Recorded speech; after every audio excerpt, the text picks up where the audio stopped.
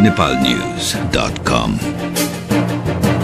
News from Nepal as it happens.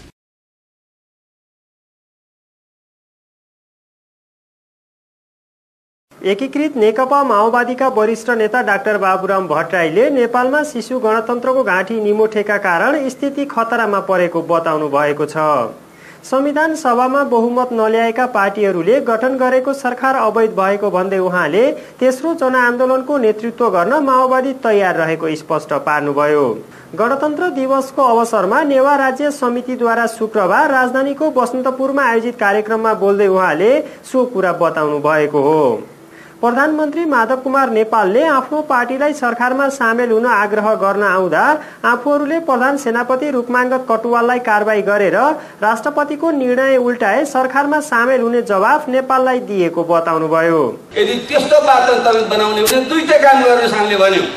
एउटा पहिलो काम तपाईले जो रूपमांगत कटुवाललाई जननिर्वाचित सरकारले कारबाही गरेको छ त्यसलाई कार्यान्वयन गरेर देखाउनुस्। पहिलो शर्त हो। र दोस्रो शर्त हो जुन राष्ट्रपति रामगण यादवले कसैको इशारामा रातको 12 बजे आफूसँग हुँदै नभएको अधिकार प्रयोग गरेर बर्खास्त गरिएको प्रधान सेनापतिलाई बहाली गरे त्यो निर्णय तपाई उल्ट्याउनुहोस्।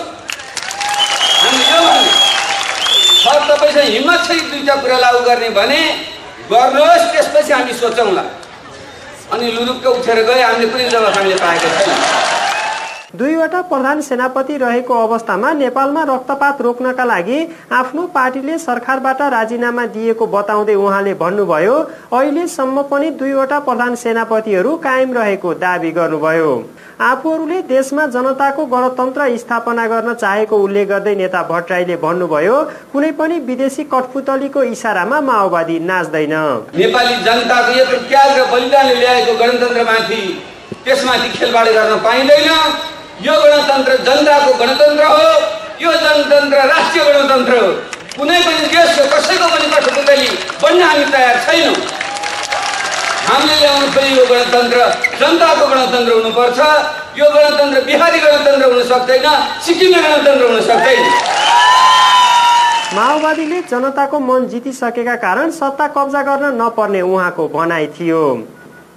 गणतन्त्र दिवसको अवसरमा आयोजित कार्यक्रममा नेता भट्टराईद्वारा व्यक्त भनाइ सम्बन्धी समाचार यति नै। nepalnews.com. News from Nepal as it happens.